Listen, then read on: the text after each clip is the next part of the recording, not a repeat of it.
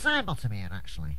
Now, what have golf balls and hippopotamuses got in common? You don't know, do you? Well, I'm going to tell you right now, with this fantastic tale. Thank you.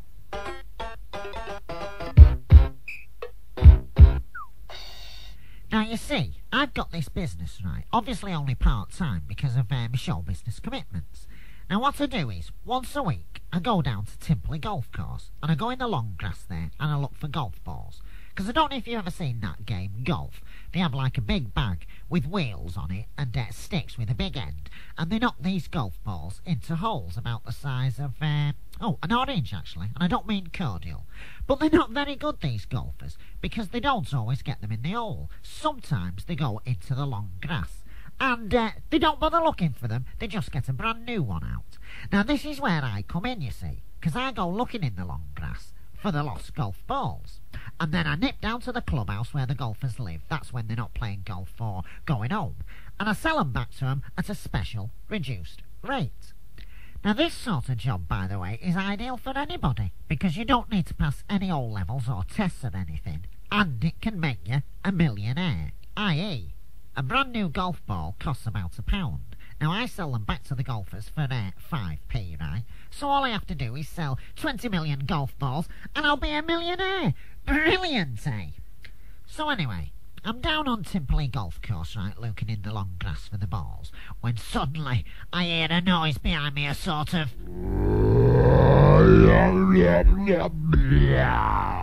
And I immediately think to myself, blimey, somebody's trying to muscle in on my golf ball millionaire racket here. Anyway, I span round, right, but there was nobody there.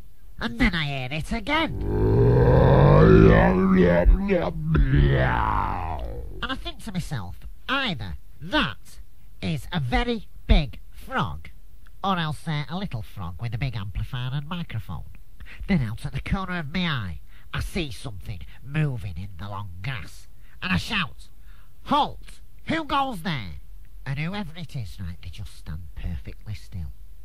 And then I see 2 very big eyes. And then I see a very big green nose. And then I see a very big mouth with a gigantic pink tongue inside with a load of golf balls on it. And I think to myself, blimey, it's a giant golf ball eating frog. Probably from outer space. Anyway, it wasn't. It was just one of them hippopotamuses. Have you seen them? They've got like 4 legs and they do a lot of swimming. Anyway, this one was disturbing my business by eating all my stock. "Hey, you," I shouted, "leave off my golf balls, you cheeky young scamp." But it just carried on chewing them. Why don't you go back to wherever you live, actually? Scotland, South America, or the North Pole, or wherever it is you come from. Then I suddenly realised, how did a hippopotamus end up on Timperley Golf Course? I mean, it couldn't have flown because they don't have wings, do they? Or they don't even have pockets for keeping money in to buy aeroplane tickets. And even if they won the tickets in a special competition just for hippopotamuses, then they're so big and fat that the aeroplane wouldn't even be able to take off the ground, would it? I was convinced this was no ordinary hippopotamus. It must therefore come from another world. A far distant galaxy where hippopotamuses eat golf balls and go...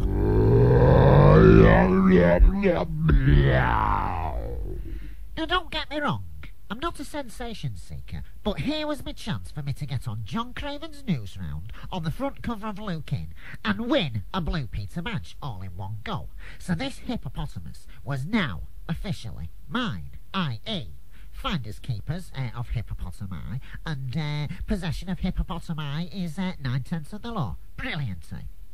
Now, if you're going to keep one of them hippopotamuses, there are 3 golden rules that you must remember. And number 1 is, always give your hippopotamus a fantastic name. So without more ado, Des and myself set off in the direction of our house. And we were just on our way round the corner of our street when we met Roger. Now, Roger is the boy who lives next door to me, and he's one of my best friends, as well as Paul McCartney, that is, and he's also in my gang. Roger, that is, not Paul McCartney. But if you're listening to this, Paul, you're quite welcome to join me gang. We meet every night after tea in the shed. Oh, and don't forget to bring your 10p subs, right? And the 10p is payable by everyone in my gang. So don't think we want you in the gang, Paul, just for your money. And anyway, the money goes on lemonade and twiglets from my gang nosh. So you get it back in a way. Except for little Frank, that is. He's my ventriloquist puppet, and he has to sit and watch us eat, because he can't eat, because he's made of cardboard. Brilliant, eh? Anyway, as I say, we just met Roger. "That's a funny-looking dog you've got there, Frank," said Roger. "Oh, well, you would think that, wouldn't you? Because you're only 7 years old, and it would take a man of the world, actually, like myself, to know what it really was. And anyway, why aren't you at school?" "Oh, I'm on my dinner break, actually, Frank. So go on, tell us, what is it?" "Well, actually, Roger, it's a giant golf ball-eating hippopotamus called Des from outer space." "Oh, and where did you get it from then, Frank?"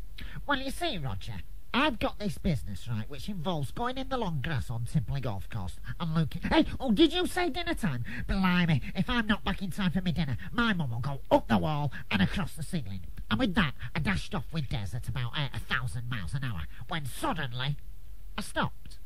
Because I'd remembered the second most important golden rule that you must remember when keeping a hippopotamus, which is never, under any circumstances, let your mum know you got a hippopotamus, especially if it's from outer space.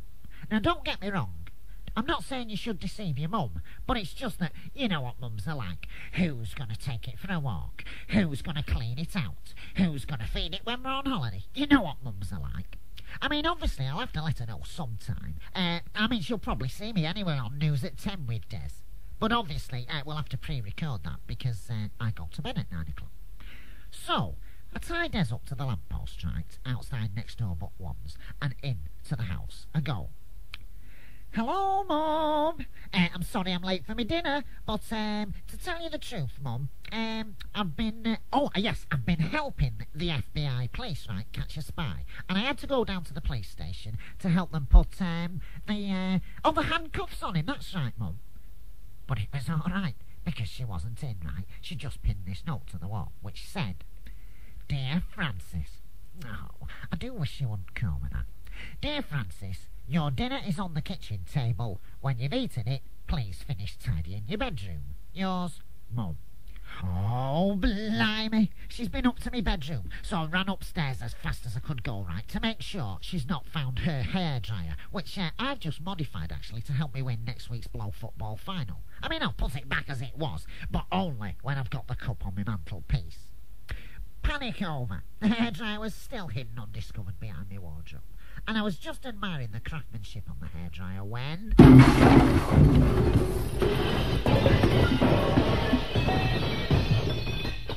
Oh, crikey, it must be a gang of international terrorists smashing up our kitchen. They're probably looking for my mum's secret recipe for toning the old to give the Western world a tummy bug. Only joking. My mum makes fantastic toning the old, actually. Anyway, I got down into the kitchen just in time to see Des wolfing down the last of my cauliflower. Brilliant! I hate cauliflower. But what was all that broken wood under, Des? Oh, japers. He'd climbed up on the kitchen table, right, and he'd crunched it to splinters. I'm for the high jump now, and look at those muddy feet marks. I'm in big trouble. I didn't realise just how muddy it was down in the long grass today. So, bath, I said to Des, pointing upstairs, and I'll clean all this up later. And off we went to the bathroom. Well, I had my doubts, right, but the way Des ate that shampoo, bottle and all, was living proof that he was from outer space. I was going to be more famous than Prince Charles, Bob Geldof, and Captain Kirk put together. Now, I'd just gone into my mum's bedroom, right, to borrow a big bedsheet to dry Des off, as he'd swallowed the towel as well, when, oh no, it's me mum. I caught a glimpse of her opening the garden gate, so I ran downstairs as fast as I could, and I put the bolt on, and I got in the kitchen to clean up all the broken wood, and I could hear me mum twisting and turning the key and bumping the door trying to get in. Who is it?" I shouted, picking up the bits of kitchen table and hiding them in the fridge. "Francis, open this door at once," my mum shouted. Not until I know who it is, Mum," I answered as I mopped the mud off the floor. "It's your mum. Now open this door at once. Have you got any identification, please, Mum? I'll give you identification when I get in there. What are you up to, Francis Sidebottom? Oh, you could be a burglar pretending to be me mum for all I know. And you said never let anyone in until you know exactly who it is. Brilliant. Got her. She couldn't answer that, could she? So, Mum, what have you got to say to that then, eh, Mum? Mum? Mum? Oh, blimey. She's going round the back. So quick as a flash, I'm upstairs, and I heard Des into my bedroom. Where can I hide him? He can't go under the bed because there's all the bits of broken lawnmower there. Oh, I know. I'll put him in the wardrobe. Well, have you ever tried to get a hippopotamus in a wardrobe? I pushed, and I pushed. Oh, no, I can hear my mum opening the back door. I kept pushing, and I pushed. Frank, where's my kitchen table? Oh, blimey, I thought I was still pushing. To tell the truth, Mum, it looked a bit that it needed modernising, actually. Oh, that's right. The man from Timperley Table Company called, and he said we'd been selected from thousands to have our kitchen table modernised. Absolutely for free, Mum. Fantastic, eh? Brilliant. She's fallen for it. And with a great big cruncher, Des went into the wardrobe. Eh? That's funny, I thought. Hippos don't go cruncher, do they? Oh, no! 5 years of work on my radio control Thunderbird 2 model with a detached pod, and Des had just sat on it. Which, incidentally, is rule number 3. Never put a hippopotamus in a wardrobe until you've taken out your Thunderbird 2 model first. Frank? Came a shout. Yes, Mum? What's all this wood in our fridge? Oh, what one's that then, Mum? Our fridge, Frank, it's full of wood. Wood? Did you say wood, Mum? Frank, what's all this wood doing in our fridge? Oh, no messing this time. Oh, that wood. You know, I wasn't quite sure which wood you meant, Mum. Francis Sidebottom, I'm just nipping next door to Mrs. Gregory's, and when I get back, I want all this wood out of the fridge and my kitchen table back where it belongs, and I want it all laid out, ready for tea. Do I make myself clear? Yes, Mum. Now, transferring the wood out of the fridge and into the oven was dead easy. But where was I going to get a new kitchen table from? And how on earth am I going to get Des down to the TV studios without my mum catching me? Well, they don't call me Brain of Britain for nothing, you know. In fact, they don't call me Brain of Britain at all, actually, which is odd, because I just had the most brilliant brainwave ever. Now, getting Des out of the wardrobe was even harder than getting him in, and the fact he'd got my best suit on didn't help, and he'd ripped it at all the seams, but I was too busy to notice because I was hatching out my master plan. Now, I got Des into the kitchen, and I told him to stand as still as possible, and then I covered him with my mum's biggest tablecloth, and one brand new kitchen table. Now, I'd just finished balancing the plates and forks on it, etc., when in walks my mum. Oh, what's happened to my kitchen table, Frank? She said, looking at it in total disbelief. It's a bit lumpy, isn't it? She said, shaking her head. Oh, yes, I know, Mum. That's exactly what I said to the man from Timperley Table Company when he brought it me back. But he assured me that they're all arranged now, to tell the truth. In fact, he said the Queen herself had just ordered one. 2, I mean, actually. One for herself, for her kitchen, and the other one as a present, actually, for Paul McCartney, because she's a very big fan of his, and she's bought all his records twice, one to play and one to keep in mint condition, because they have these Beatle memorabilia sales, right, at Sotheby's, and if you've got them in... Shut up and eat your tea. And with that, my mum placed a bowl of vegetable soup in front of me, and we pulled our chair up, and it was my turn to say grace. For what the Lord has brought from the supermarket for us tonight, may we be truly grateful. Thank you very much, God. Amen. And with that, we both picked our spoons up, and we dipped them into the soup, and we just raised them up to our mouths, when...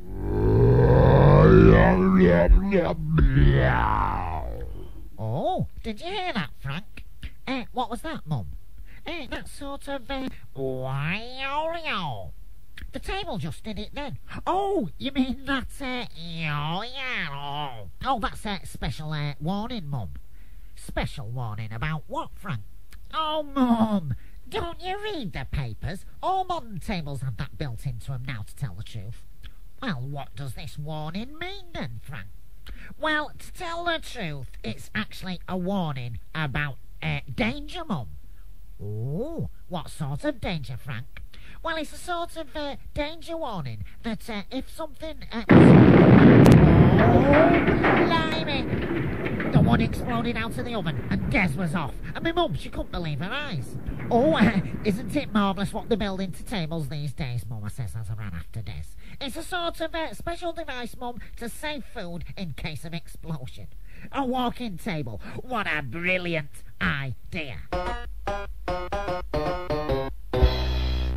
Well, I managed to catch Des about 4 blocks from our house, right? And where my mum's tablecloth was, I don't know. And I was just wondering what to do when, oh blimey, a police car came round the corner.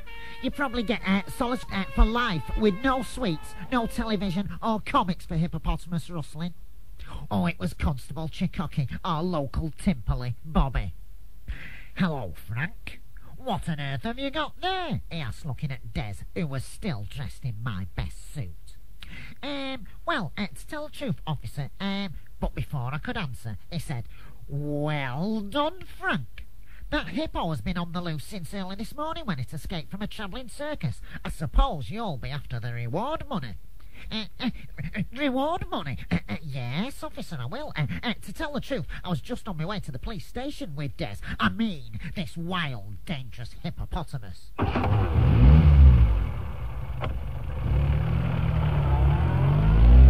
Well, I was quite sad, really, and I think Des was too, as the 2 men from the circus drove him off in a cage on the back of their lorry.